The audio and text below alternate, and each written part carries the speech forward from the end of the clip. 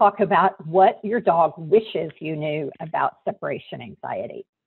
Separation anxiety is a common problem in dogs, and unfortunately, the early warning signs are often very easy for pet owners to miss. What exactly is separation anxiety? In case you're not familiar with this term, sometimes people call it separation anxiety. They may refer to it as separation distress or separation-related distress. But either way, what we're talking about is the distress that dogs experience that's associated with the real or perceived separation from a person or persons to whom they are attached. And what I mean by perceived is that these are often dogs that if you just step outside to take out the trash or go to the mail, they'll be scratching or whining or barking at the front door. If you go into the bathroom and you close the door behind you and the dog sits outside and whines and scratches, that's because they're experiencing a perceived separation from their attachment figure. So the clinical signs specifically that we're talking about include panting, pacing, whining, trembling, trying to hide, or sometimes these dogs will try to interfere with you leaving and act like they want to dart out the door with you. Many people come home to find that their dog has been salivating and the entire chin and front of their chest is wet from saliva. And these signs, like you saw in this dog here, they can vary from very mild to very severe, where the dog is essentially experiencing a state of panic. So an increased heart rate, an increased respiratory rate, and even increased blood pressure may be present as well. Of course, you can't see those things, but that's what's going on anytime a dog is experiencing real anxiety. At its most severe, dogs may eliminate in the house, destroy things, or vocalize excessively if they have separation anxiety. Whenever the owner is gone, these situations may occur. In some cases, these dogs will even do great harm to themselves. In their frantic attempt to break out of cages or break out of a house, they can break off toenails and teeth even, and really, really harm themselves. It just depends on how confined they are and where they are confined. But unfortunately, some owners never know that their dog is experiencing separation anxiety until they come home to find this type of damage. Or maybe a neighbor complains that the dog is barking or crying all day long. But what you want to be aware of is that before you see the type of damage here in these pictures, the dog may have been suffering for weeks or even months with lower levels of anxiety before they get to this point. Now, the fact is anxiety worsens with time and repetition of the situation. Essentially, these dogs feel anxious being alone. So due to the type of learning called classical conditioning, they associate their feelings of anxiety with being alone or confined. And every subsequent experience of being alone or being confined in this particular situation causes that emotional state. And with subsequent repetitions of that experience and those feelings, the anxiety gets worse and worse and worse. And eventually, some of these dogs will show extreme anxiety just because they see their owner getting ready to leave. But some dogs don't show that active pacing behavior when their owners are departing, again, until the problem becomes very severe. Some dogs do demonstrate what we call hyperattachment. They follow the owner from room to room. They become anxious when the owner departs, and they often greet exuberantly upon return. So for a very long time, those three things were what we expected to happen in every case of dogs with separation anxiety. But truthfully, now what we know is that some dogs have separation anxiety and don't show these signs, Like I said, they may only demonstrate their anxiety when they are truly alone. And other dogs that demonstrate hyperattachment don't experience separation anxiety. I've had a couple of dogs like that. So what's an owner to do, right? How do we determine if our pet has separation anxiety? Well, the best way to determine whether or not a dog has separation anxiety with 100% certainty is to video them just for a few minutes while you're gone. And usually it's in the immediate moments after you leave that the dog is going to feel most anxious. And a lot of people say, oh, I don't have the equipment to do that. But pretty much everyone has a cellular phone nowadays. And all cellular phones, to my knowledge, have the ability to video. So what you can do is set up something like you see here. If you are already crating your dog, you're not sure, just set your phone up to video the dog, turn it on, and leave the house. Get in your car, drive around the block, and then come back. However long you can give it safely, 10, 15, 20 minutes, even 5 minutes sometimes is enough to determine if the dog has separation anxiety. Just do be aware that dogs know when you really leave. So don't try to fake them out by just going outside and lingering around the front door. If your dog is not being confined, if it's still just loose in the house and you're not sure what's going on, then set your camera up or your cell phone to aim at the front door or whatever door it is that you depart from. And with their pretty wide field, they're going to get the behavior of the dog in that immediate area. And even if the dog leaves that area, you will probably hear it on the video when you check it later. And you may know that they're going into another particular room. And next time, try it again with the video in that room. Or maybe they leave the front door and they go sit and stare out the window. If you know they're likely to do that, try aiming the video there. Because regardless, you are going to get probably enough video to determine whether or not this dog has separation anxiety. And so you will come back and look at that video and you may see something like this. And this is a good example of a dog whose owners had no idea that it was really experiencing separation anxiety until they decided to put a camera on it and see what happened. This dog is not yet at the point where he's harming anything, but he is very, very anxious. And if left untreated, this behavior will get worse. His anxiety will worsen until at some point he may be harming himself to escape that cage. If your dog is not confined in a crate, if you just leave him home in the room, you may get video that looks like this. And again, you see the dog is not always in the camera view, but you can hear it whining if you've had the audio, and it paces back and forth. Just the appearance of this dog is one of anxiety. And if you have any doubt about what you're seeing, you can usually share your video with your veterinarian or a veterinary behaviorist and determine whether or not your dog is really anxious about your being gone. A lot of people ask me, can you predict who will get separation anxiety, or why does my dog get separation anxiety? And I really like to reassure people that we truthfully do not know exactly why some dogs get separation anxiety and some don't. But we do know a lot about what is not at fault. One of the things is we tell people it doesn't matter your breed, the sex of the dog. That's not a factor. Where you get the dog doesn't even appear to be a factor. This behavior is not caused because you spoiled your dog. So don't let people make you feel guilty about it. You can spoil that dog rotten, carry it around the house, never let its feet touch the ground. That does not mean it's going to get separation anxiety. It may not. The family type that it lives with isn't a factor. Again, traditionally, I think a lot of people think of the dog with separation anxiety as that little dog belonging to a single woman who just dotes on the dog, spends all her time with the dog.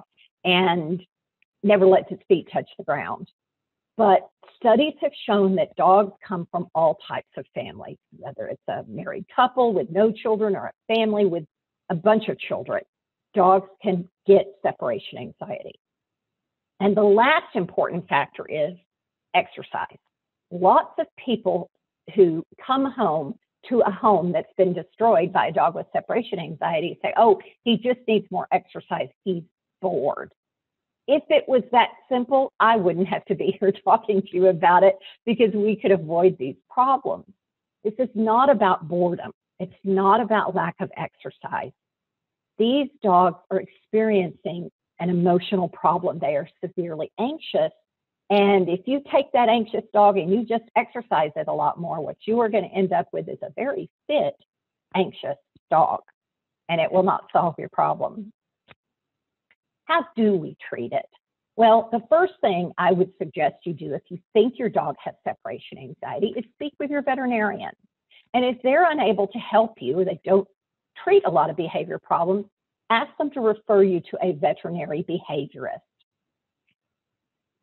Because treatment for these conditions is going to be multimodal. It's not extremely simple and straightforward.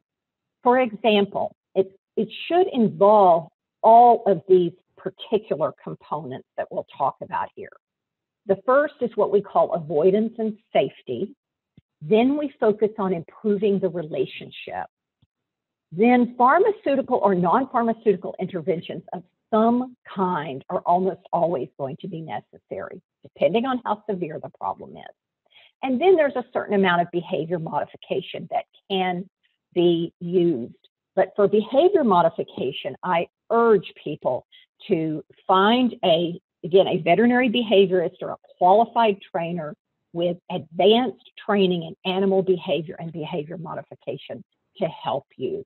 Because many people try behavior modification on their own, and it can make the pet worse if you're not very, very careful.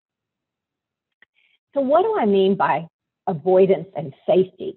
Because this is an approach we take to every behavior problem. The number one step is to stop this cycle of worsening anxiety. And it would mean you would never leave your pet alone, but maybe during lockdown, you haven't been able to leave your dog at home. You've been home with it a lot. But most of the time, people can't just stay home from work and never leave their dog alone while they treat this problem, because it can take many months to successfully treat this problem. So you have to do the next best thing. You either find somebody that can house sit your dog, or you take it to dog daycare, which I know can get expensive, or you have friends or family members whom you can take the dog to stay with when you have to leave the home.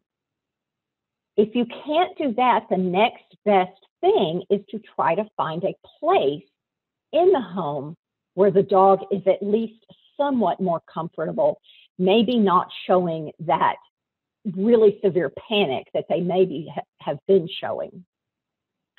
And due to the classical conditioning I mentioned earlier, it's very common that dogs also associate their anxiety with the place they're feeling anxious. And this is why if you've ever crated a dog and had them tear out of it, and maybe you keep trying to get new crates, you get to the point where you can't get the dog in there because it's very, distressed about going into the crate. So the next best thing means that you want to put the dog in a different place where it is more comfortable than it was where it had previously been left, even if it's just a little bit more comfortable. And since a lot of times you also want to avoid any further destruction or damage to the home, doing this can be helpful for that reason as well. You want to find some place like a bathroom or a laundry room or something like that where the dog may feel better and yet it can be kept safe. And this is just an example of a test that a pet owner did to see. Their dog who'd been anxious in a different confinement, maybe he's less anxious here. And what you see, in fact, is that this dog is anxious, but he's not experiencing abject panic. And of course, if you were doing this for real, you wouldn't leave the leash on the dog. You would try to make the room pet safe by putting up cords and that sort of thing. But you would want to test this and do a video and see if the dog was a little bit more comfortable in this other area, and begin leaving the dog in this different place when you have to go. The other thing that it is really important to do as a part of improving that relationship with our pets is to stop all punishment. Punishment increases anxiety. It basically teaches the dog that it's going to feel bad while it's alone, and then it's going to feel bad when the owner comes home. And what a horrible state of emotional conflict that must put the dog in. He's thinking, oh my gosh, I'm so upset because my owner's gone, but oh gosh, it's going to be terrible when they get home. And that's a horrible place for any individual to be.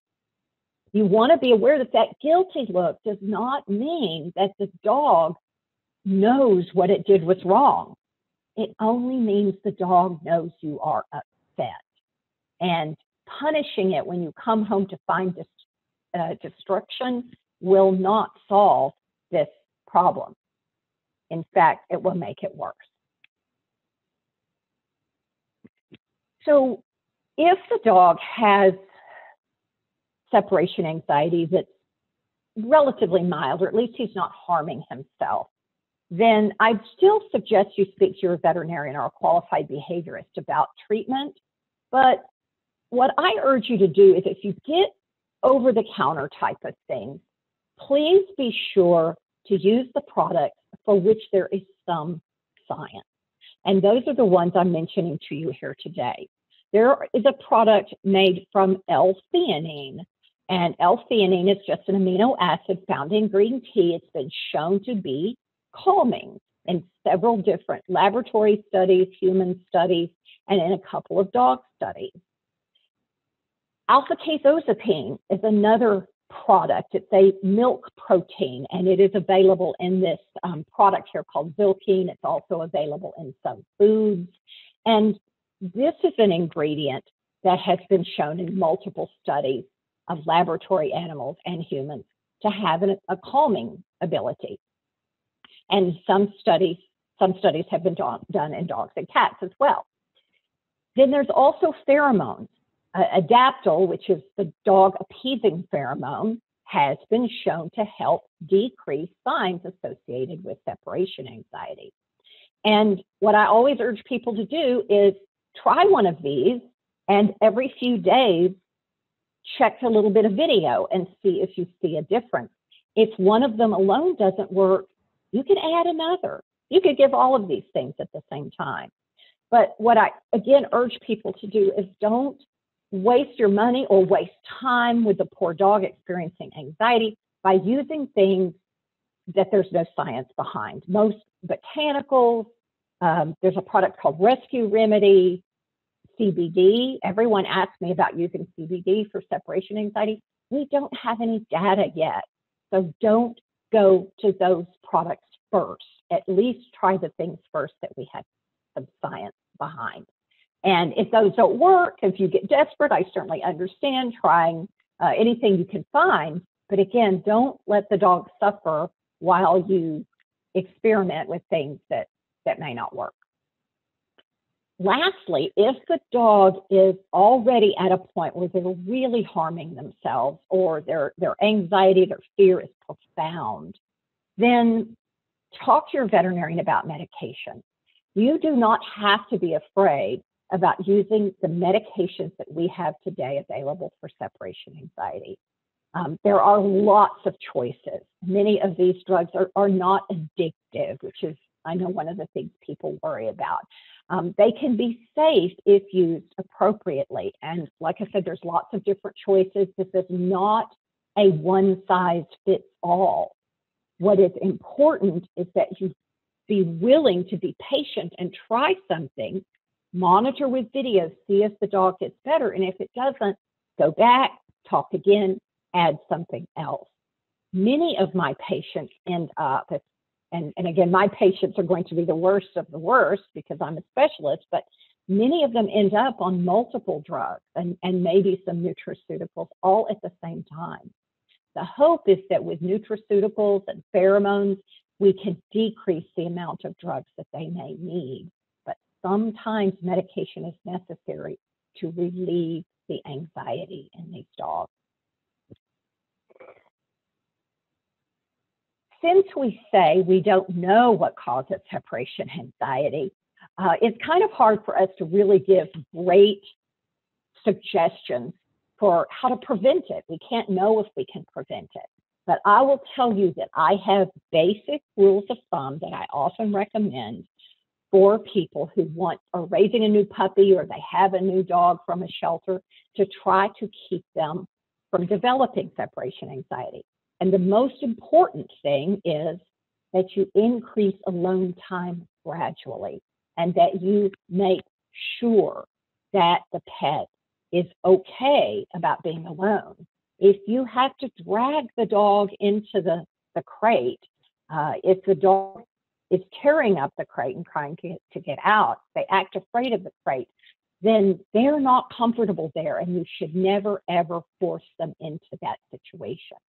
So you need to teach them to be alone gradually, and you could do that by making the crate or confinement area pleasant by always leaving the dog special treats in there, feeding the dog in there when you're home, tossing treats in there periodically, and feeding the dog, leaving the dog with some kind of long-lasting treat when you get ready to leave. Now, if you come home and the dog has not eaten, if you have one of those dogs that never eats any treat you leave for it, and when you come home, they're eager to run over there and start eating the treat because you're home, that suggests that the dog has separation anxiety. So you want to ask for help.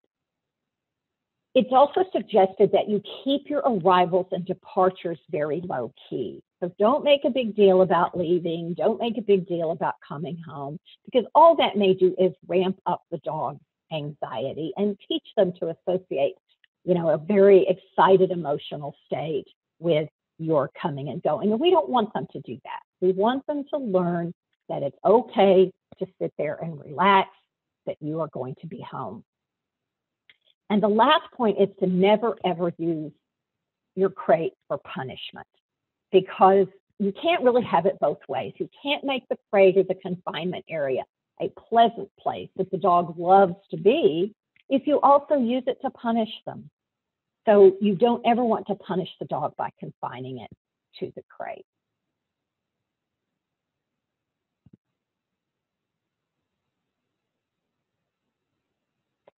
So just to summarize, again, this is a very, very common problem. Probably as many as 20% of dogs in this country may experience separation anxiety. And my biggest concern as a veterinary behaviorist is that a lot of these animals experience silent suffering. They suffer for a very long time being anxious before they ever perform behaviors that are worrisome enough to their owners that the owners seek help. And it's important that you recognize it early. You want to treat early when an animal has any behavior problem so you can increase the chance of success at treatment, because it is common that problems worsen with time, especially anxiety or fear-related problems. So the first myth that I want to share with you is one that I hear all the time. People say to me, "Oh, but he knows what he did was wrong," or "she knows what she did was wrong." And I always want to ask them, if you think the dog knows what they did was wrong, why do you think they keep doing it? Because most dogs are not purposely being vengeful or spiteful or trying to anger you, in spite of what you may think. And if you're at all familiar with the public dog shaming that was popular a few years ago, you may have seen memes like this one. So it demonstrates that it's very common for people to believe that because of the way a dog acts, when you come home to find that they have destroyed something or gotten into something that they shouldn't have, then that must mean that the dog knows what it did was wrong. But I ask you to take a look at this particular dog and see how he's avoiding being looked at. His ears are tucked. His body language says he's afraid, and it's because he's at the veterinary clinic. What about this dog? Hopefully, you recognize that the tucked tail this dog is demonstrating, the tucked head or the flattened head, and the lowered ears and the panting tell you that this dog is also anxious or afraid about being in the veterinary clinic. And that looks very much like this. The appearance of a dog that you often see when you come home to find that something has gone wrong while you were home. Even the little uplifted foot that you see on this dog, the right foot that's slightly uplifted, is what we call an appeasement gesture. And it tells you that the dog is anxious. It's worried about what's getting ready to happen. These dogs are anxious, worried, or afraid because their owner has yelled at them in the past or been angry in the past. And now they're showing typical avoidance behavior that says, I'm sorry, I'm no threat to you, please don't be mad at me. That doesn't mean that they know what they did minutes or hours ago was wrong. So the fact is that this guilty look that we see is really just anxiety or fear. And many people say to me, but Dr. Tynes, I've never yelled at my dog before, and they do that the second I arrive home. Well, remember that dogs are extremely sensitive to body language. They are excellent at reading body language.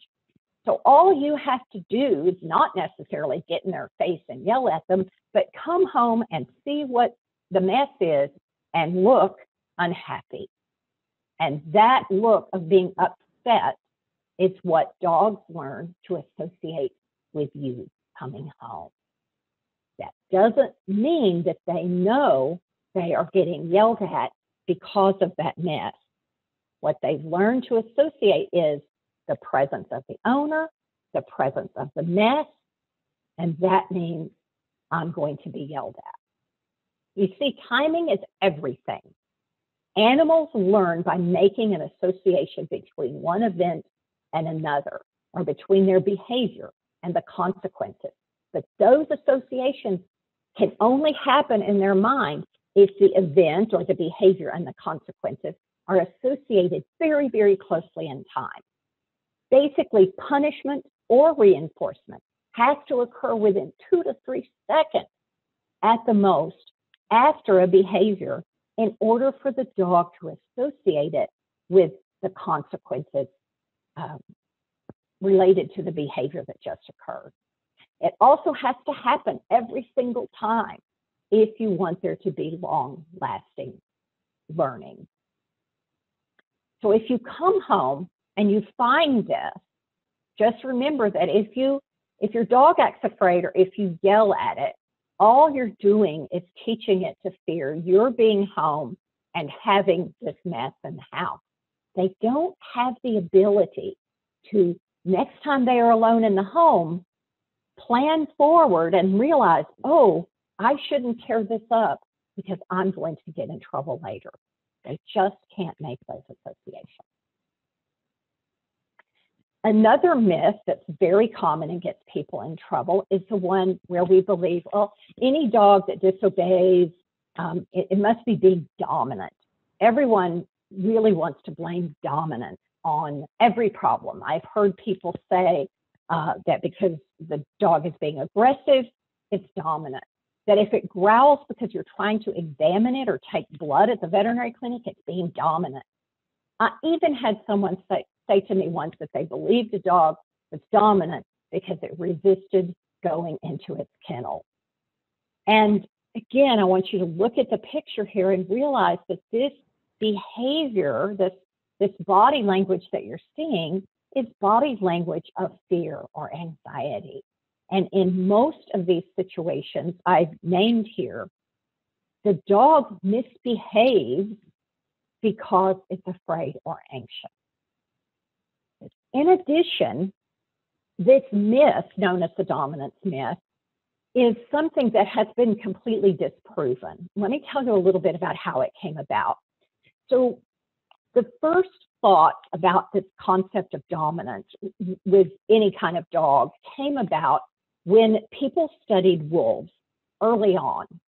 And they studied these dogs that were, or these wolves that were in captive wolf packs. And they made assumptions about what this behavior meant when they saw aggression and they saw these interactions. And what they didn't realize is that the wolves were behaving very differently because they were captive. They weren't exhibiting normal behavior. With time, when people began to be able to watch and follow wolves in the wild, they learned that that's not at all how they behave. They learned that wolves live in these closed family groups, and that the only time they really exhibited aggression was if an outsider tried to intrude. They didn't allow outsiders into their group.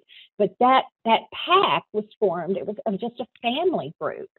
And there was no more aggression in there than you could suggest that, there's aggression between any immediate family members in a normal situation, right? You can tell your children what to do, but that doesn't mean you're going to be aggressive to them. And you see the same thing in a wolf family. There may be moderate amounts of discipline going on, but not aggression. What is also important to understand is that in these situations within wild wolf groups, submission or deference to a more dominant animal is something that's offered. It is not taken. It is earned by the dominant animal. The dominant animal is simply the animal that has the most knowledge of where to find food and water. It's basically the one that keeps the pack safe. They're not the most aggressive. And other animals defer to them because that's what these animals are basically programmed to do. And we'll talk about that more in a moment. But what we've learned about domestic dogs in this time also by studying free-ranging dogs is that they don't live in closed family groups. They live in very open groups. They allow dogs to come and go. And aggression is uncommon and exhibited primarily, occasionally, when there's somebody arguing over a resource. But they don't form strict hierarchies.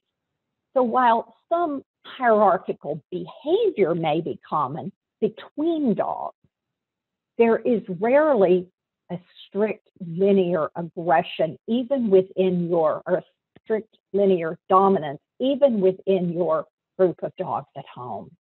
And there's also rarely aggression unless there's a serious problem. In most cases, with either dogs or wolves, squabbles are settled using very ritualized signaling, not overt physical aggression.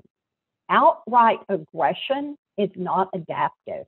It is not what is normal for dogs or wolves.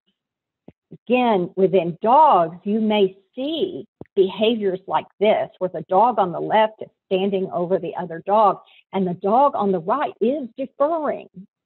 That doesn't necessarily mean that the dog on the left is dominant to this other dog, because dogs are more likely to have changing positions, if you will. For example, the dog on the left may simply care more about getting to sleep on that sofa. So he's telling the other dog, no, you don't get to sleep on that sofa.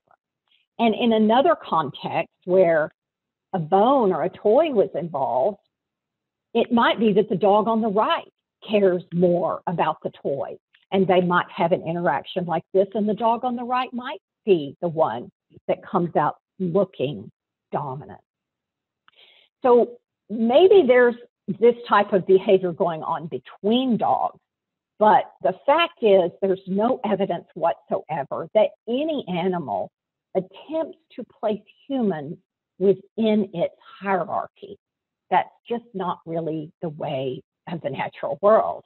And in fact, most dogs are too anxious or fearful to be trying to take over the world.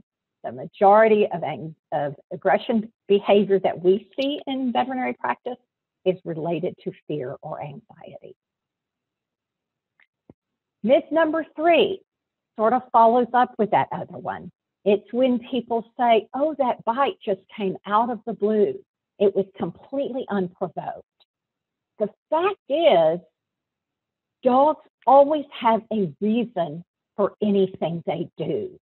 So it's very unlikely that the behavior was unprovoked or that it came out of the blue. Maybe inappropriate, and we may not like it, but it's probably or possibly normal for the dog. And the reason we hear those comments about dog bites just happening out of the blue are because most people fail to read dog body language. And many of the veterinary behaviorists will tell you that a leading cause of many of the problems that people have with their pet have to do with not being able to read body language. The fact is, if you look at this dog and child interaction here, most people's instinct is to say, oh, look, that is so sweet, a boy and his dog. When if they looked more closely, what they would see is a dog that is very uncomfortable about the interaction that he's having. The dog is telling us he doesn't like this, but most people don't pay attention. If this dog bit the child, next time the child tried to hug him like this, it would be horrible, it would be tragic, but would it shock me? No, it wouldn't shock me at all. Is it inappropriate? Yes, but it would not be out of the blue or unprovoked, because to the dog, this is very provoking. So let's talk for a moment about how dogs communicate. The fact is, most social animals communicate using a lot of ritualized signals. Remember, I said that overt aggression is not adaptive. If animals fought over every single thing they wanted in life, they would die before they could grow up and breed and pass on their genes. So look at this diagram here that is often called the ladder of aggression. Some people would rather we call it a stress escalation ladder. Doesn't matter to me what you call it. I want you to understand that it represents how dogs communicate. On the bottom, what you see, the yawning, the blinking, the nose licking, the turning the head away, these are the early signs that a dog exhibits that say, I am not comfortable with this interaction. If, as an example, dogs were to be in the dog park and you saw a dog doing that and another dog started to approach it, assuming both of those dogs are normal animals and don't have any kind of problem, the dog that's approaching would see this behavior and would turn and walk away. Or it might change the way it greets the other dog. But dogs read these messages and we tend to ignore them.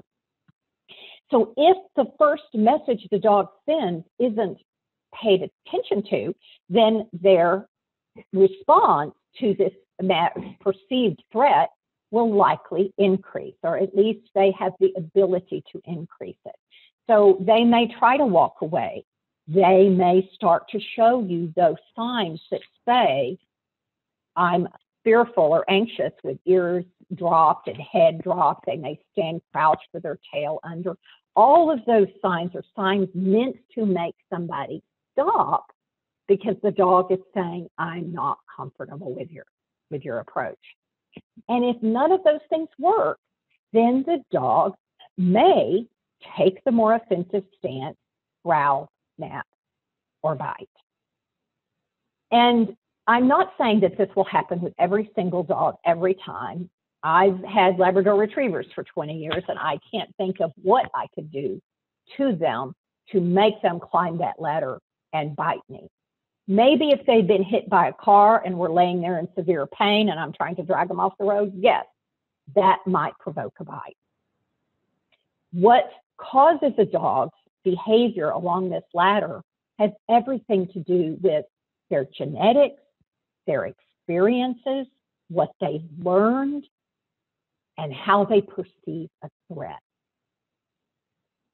It's also important to be aware that dogs may jump up and down on this ladder. They may go from one to the other, and it's not always perfectly linear. I have seen dogs snap first and then go to showing all of these other gestures.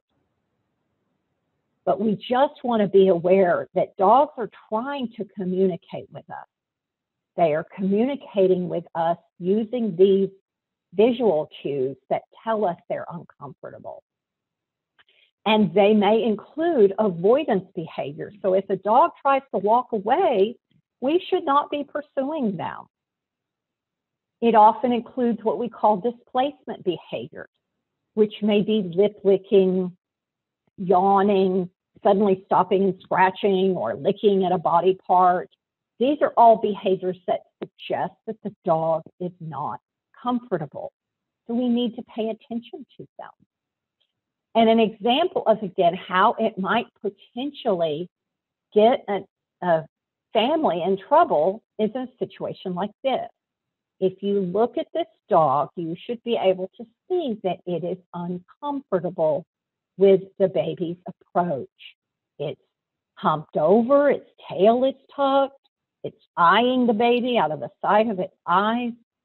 This is not only a very dangerous situation, we should never allow our children around dogs when they're eating, but again, this dog is communicating it is uncomfortable with the baby. And if we ignore it, the longer it's exposed to the baby, then it's only going to feel worse.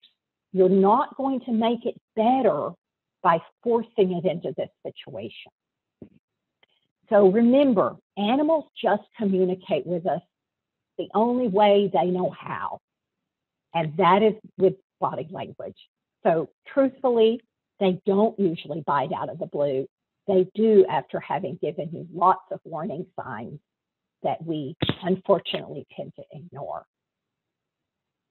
Myth number 4 is another dangerous one. This is the one that people believe, and unfortunately some veterinarians continue to repeat, that puppies shouldn't be exposed to any other dogs or anything until after they've had all of their shots.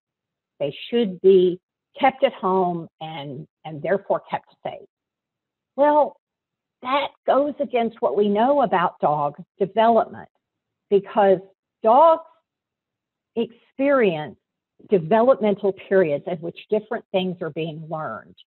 And their socialization period, the one that lasts from between about 20 days to 12 weeks of age, maybe 14 weeks of age, is a critical period of time in which they are most able to learn about new things, new people, new experiences, and learn, hopefully, not to fear them if they have good experiences with them. If they have bad experiences at this time, it can actually lead to long-term fear.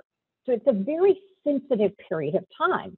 And if you wait until the time when most dogs have had all their shots, which is usually closer to 14 or 16 weeks, you have missed that very important socialization period. What is socialization? A lot of people really don't understand what this means. So let's define it here. Socialization is what we do for a young animal that involves graduated exposure to a variety of environmental stimuli in such a way as to have a positive experience, and it increases social skills and adaptability for the future. Good socialization is how we raise a good family dog. So just to review, again, we're talking about a sensitive period that occurs from about 3 to 14 weeks of age. And socialization is a skill, if you will, or the ability to be socialized could be referred to as a skill that declines in ability over time. So don't think of these developmental periods as, doors that slam shut. Think of them as windows that gradually close. So just because you get a dog at 12 to 14 weeks of age doesn't mean you can't socialize it, but you need to be very careful to be sure that you're not causing it any fear in the process, or that it hasn't already had fearful experiences and that it's not showing any fear. Because again, you want to expose them to as much novelty as you can, but in a very positive way. And what is critical, we must never forget that the puppy has to have choice. So you don't force them into the situation where they may be unsure. You allow them to have that experience, and then you reward them with play, food treats, that sort of thing. So good socialization requires that you learn to watch for subtle signs of fear and anxiety. And we've already talked about those. Now you know what they are. And to use just a certain amount of your common sense. So we never recommend that puppies be taken to dog park, or that they be walked anywhere where unvaccinated, unwormed dogs have been. We want to keep them in safe places. And ideally, that is a properly run puppy class, where you take the puppies between the ages of about 8 to 12 weeks and allow them to interact with other puppies and learn about new people, ideally about children. Oftentimes someone in the puppy class will have children, but it is not about training. This is not about obedience at this time. It's about teaching the puppy good social skills. And if you're not familiar with it, I have to just mention that the dog appeasing pheromone, which also comes in a puppy collar, has been shown to help puppies be more relaxed, learn faster, become better socialized, and have less fears and anxiety. So it's well worth doing, especially at a time like now during COVID, when you may be having problems socializing a new puppy. What is important to keep in mind is that several studies support the safety and benefits of puppy socialization classes. So that's what you want to look for. Because the fact is, if you wait until after your puppy has had all its vaccinations, he may ultimately lose his life due to behavior problems. So don't sacrifice behavioral health for physical health.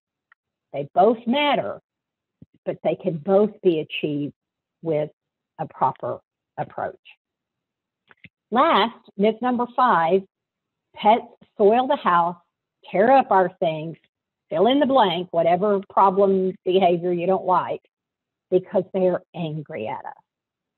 And again, this could be no further from the truth, because most of the times when animals are exhibiting these types of behaviors, they have to do with fear and anxiety. It has nothing to do with you. They're not mad that you're gone. They are anxious, or they are afraid.